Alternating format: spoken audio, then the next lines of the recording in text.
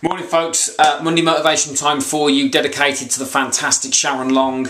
I know you enjoy these, Sharon. Thank you so much for coming over and seeing me last week all the way from Norfolk to hear me speak. Quite humbling, made my week and reminded me why I do what I do, so thank you for that. It's London Marathon week for me, so I've got a week left, well, just under a week now. Next Sunday I'll be running 26.2 miles. As of this morning I'm 13 stone 8. My goal was to be 13 stone 7 for the marathon. I was 14 stone 4 about a fortnight ago.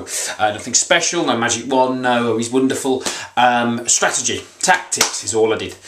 Stay tuned. You Birmingham folks, weight loss talks have started, things are moving. You want the good stuff, come and find the guys who are doing it, who make it work, who make it happen, and we will show you the way. I want to talk about sacrifice this morning. Oh God, here we go. You mean we can't eat the cake? No. Well, actually, what I want to talk about is sacrifice. Now, there are certain words that are used a lot in fitness and health and all these things that people are scared of, like sacrifice and discipline.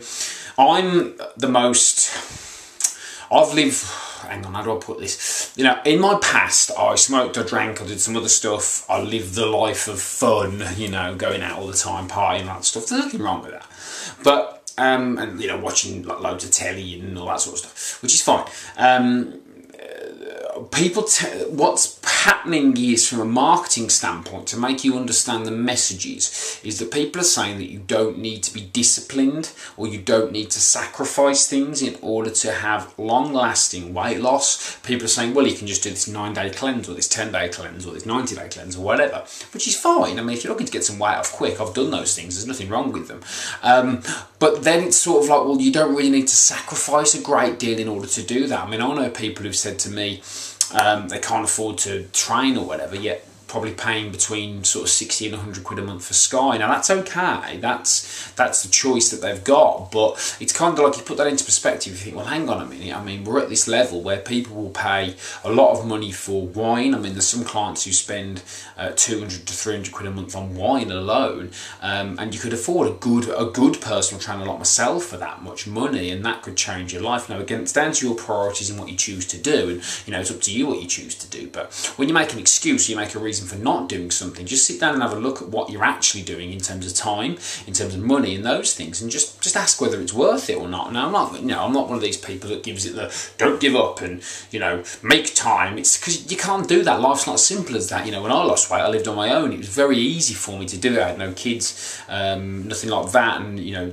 and no distractions, as it were, to do it. So I'm not saying it's an easy process, but I'm saying if you want to do it, you've got to firstly look at, you know, what are you prepared to sacrifice, and don't look at that as a bad thing. Just say, well, actually, what am I prepared to sacrifice in order to get me towards my goals? And that might be, you know, am I, you know, willing to, am I paying too much for Sky? I mean, I was paying 50 quid a month, and I don't watch telly because I had all this, I had even the basic entertainment package, and I was like, well, I don't watch telly at all.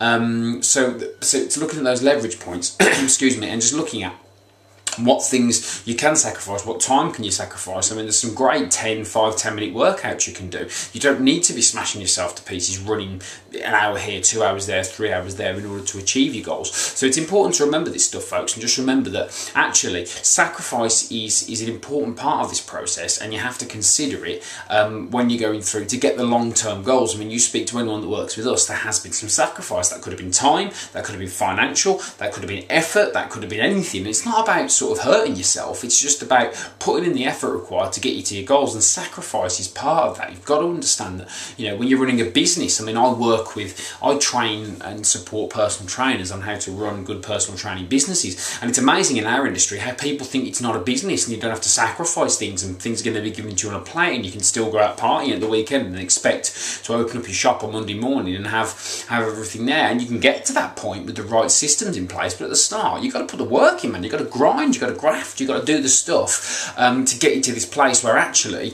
this place is amazing. You know, weight loss and cracking the nut when you've been an overweight person like I was amazing, but it does take sacrifice. But you've got to plan and look at, is this worth it? Am I willing to give up on certain things? And if you're not, that's fine, but then don't make the excuses that you can't do X, Y, Z if you're paying £100 a month on Sky and you waste an hour a day chatting at the coffee machine, or you waste 2 hours a night watching TV when you could be out exercising. That's your choice. But don't make the excuse. Just don't say you want to lose weight, you want to train, if you're not then willing to sacrifice things that are going to help you get there. And that's just the truth of it. You've got to look at what you need to sacrifice and what needs to be done in order to get you where you need to get. So yeah, London Marathon Week, I've had to make a lot of sacrifices for that. You don't have to run marathons. You just have to make sure that you've got the right systems in place that enable you to be successful, and also you're looking at what you're prepared to sacrifice in order to get there. It doesn't have to be a lot, but there may have to be some. So have a good week, and I'll speak to you guys later. Cheers.